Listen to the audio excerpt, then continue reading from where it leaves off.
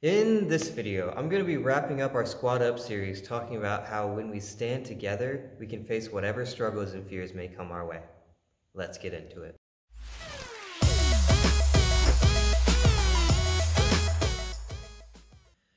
Over the past few weeks, we've been talking a lot about how important it is for a squad to stick together, but that's never been more true than when life gets a little chaotic, and it does sometimes. Have you ever gone ice skating or roller skating or rollerblading? Sometimes life can feel as out of control as you probably felt the first time you put on a pair of skates. It feels like gravity is against you. If you've never skated before, here's a tip. If you start to fall, don't try to hold your friend's hand. It might seem like a good idea, but it's not. One person is in the groove of skating along while the other is pulling you both down. Not only is it an uncomfortable situation, but everyone nearby is watching you struggle together. In our friendships, we tend to stand or fall together, sometimes literally. And I think whether you were roller skating, sledding, or just walking down a flight of stairs, we all have a story of when a friend tripped us up. Other people can trip us up too, which is fine when the results are funny and maybe only a little bit painful. But sometimes people can trip us up in more important ways and destructive ways, like when we are influenced to make poor decisions, or we adopt someone else's negative attitudes or perspectives, or sometimes we even change our beliefs or values to imitate someone else. Sometimes people can trip us up, but sometimes we can trip others up too. Because we're all imperfect people, our relationships with each other can feel like a losing war with gravity. We pull each other down or let ourselves be pulled down instead of helping each other stay standing. It's a part of life. But what if it wasn't? Wouldn't it be amazing if you could trust the people around you to have your back, look out for your best interests, and intervene when you're in trouble, and they could trust you to do the same? That's the kind of squad we've been talking about for the past 4 weeks. There are so many reasons why we need people to have our back. Like, sometimes we just do something dangerous or unwise. Sometimes we're just struggling or hurting and we just feel alone. And sometimes we're questioning what we believe. And that's where the family of God comes in. During my last year of college, I started to really struggle and question my future working in youth ministry. And as I continued to struggle with that question of, am I really meant to be doing this? I began to feel like the only person at my school who was starting to question that future. It seemed like everyone around me had it all figured out. And there I was, just a few months from graduating, fearing that I had just wasted the last 4 years on something that I was going to fail at. But as I continued to feel that way, I started talking with some of my friends who ended up saying that they were feeling the same thing in their different fields that they were working in, fearing for the future and what it meant. And in that, we all began to see that we were together in that. We began to encourage each other, reaffirming our strengths and our callings to what we were doing and standing with each other as we faced those fears. Jesus' followers aren't perfect, and God's family often has a lot of issues to work out. But I wanted to share that story because we need to be reminded that how the church can function when it's at its best. Today, we'll be finishing our look at the book of Ephesians and our conversation about how God's family is supposed to work when it's at its best. But first, I want to do a quick recap. Remember when we talked about the church, we're not talking about a building or an event. We're talking about the people all over the world who follow Jesus. And of course, this book called Ephesians that we're reading was originally a letter written by a man named Paul who wanted to help early Jesus followers figure out how to be God's family, both in how they're related to God and how they're related to each other. This letter was written to a whole community of people. It was meant to be read together and discussed, just like we've been doing. Today, we're going to look at chapter 6, where Paul had one final word for the Jesus followers in Ephesus. Here, he reminded them that if they were going to stand strong in their faith, they were going to need some protection. Paul described this protection in Ephesians 6, verses 10 through 17. He said, "Finally, be strong in the Lord and in his mighty power. Put on the full armor of God, so that you can take your stand against the devil's schemes. For our struggle is not against flesh and blood, but against the rulers, against the authorities, against the powers of this dark world, and against the spiritual forces of evil in the heavenly realms. Therefore, put on the full armor of God, so that when the day of evil comes, you may be able to stand your ground, and after you have done everything, to stand." Stand firm then with the belt of truth buckled around your waist, with the breastplate of righteousness in place, and with your feet fitted with the readiness that comes from the gospel of peace. In addition to all this, take up the shield of faith, with which you can extinguish all the flaming arrows of the evil one. Take the helmet of salvation and the sword of the Spirit, which is the word of God. Paul talked a lot about protection from our enemy. But what do we need protection from? How does our enemy attack us? We mentioned some of those ways earlier. We might need protection from doing something dangerous, destructive, or just unwise. We might need protection from experiencing hopelessness, fear, or loneliness, or losing or walking away from our faith in Jesus. In the Roman world of the first century, which was when Paul was writing this letter, Rome had conquered most of the world, so there were Roman soldiers everywhere. And since they were the invaders for the most part and the conquerors, most people didn't particularly like them. And for early Christians, Roman soldiers were disliked for even more reasons. The Roman government were the people that had played the biggest role in Jesus' crucifixion. They were the ones that crucified him. The Roman soldiers were actively imprisoning, threatening, harming, and even killing followers of Jesus. With that in mind, Paul did something interesting.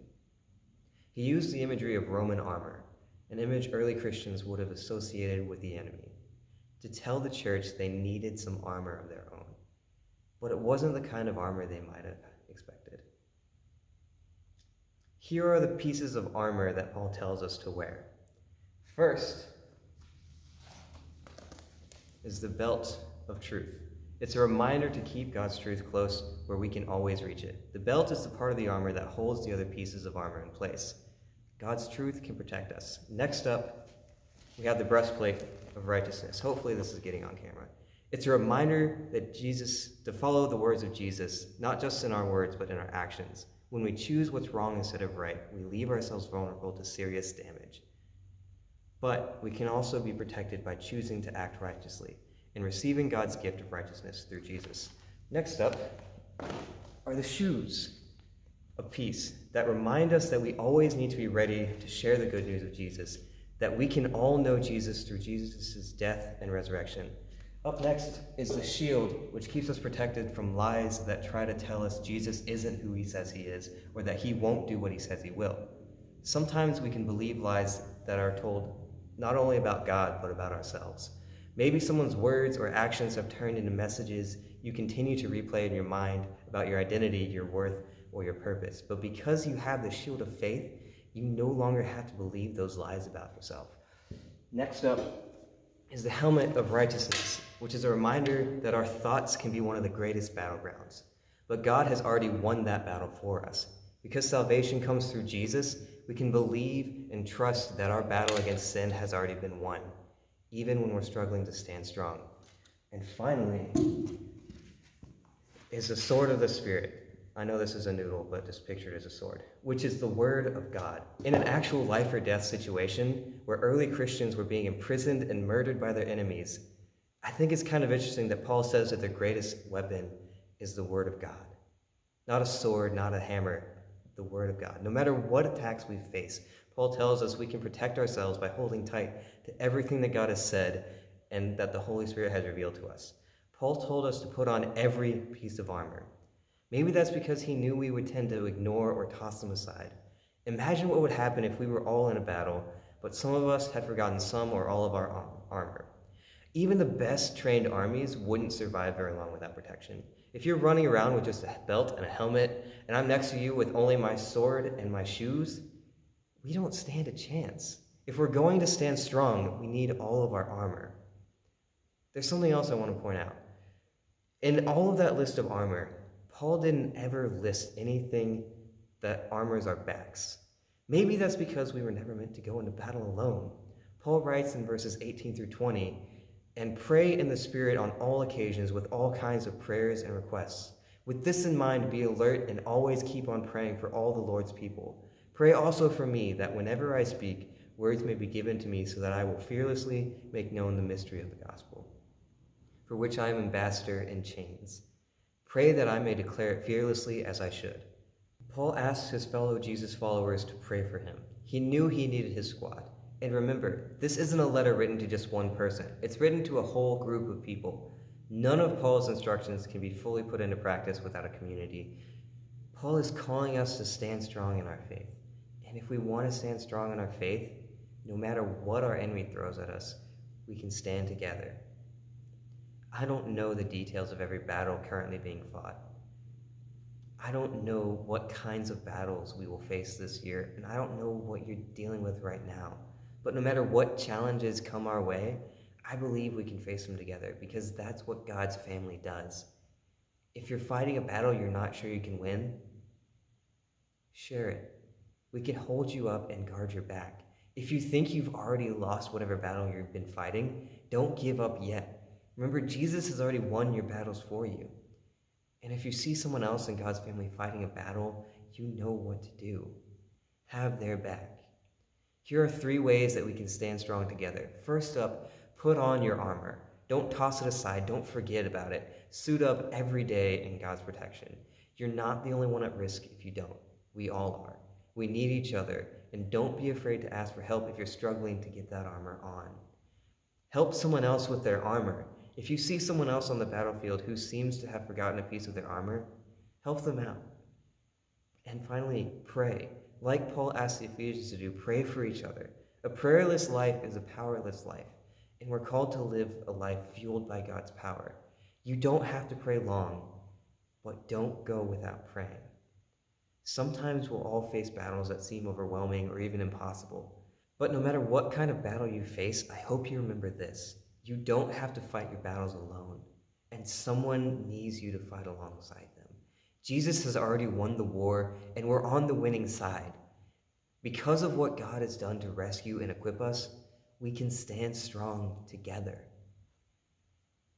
Let's pray.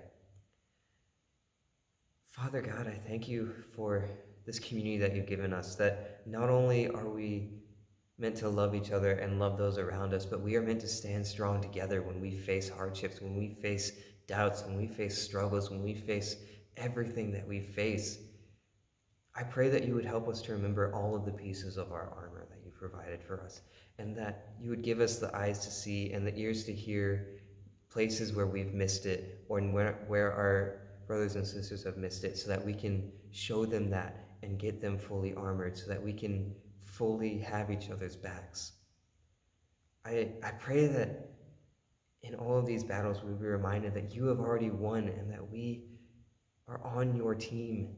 And I pray that you would be with us as we continue in these fights, in these battles for our hearts and our minds. And I pray that you would be with us in all of that. Amen.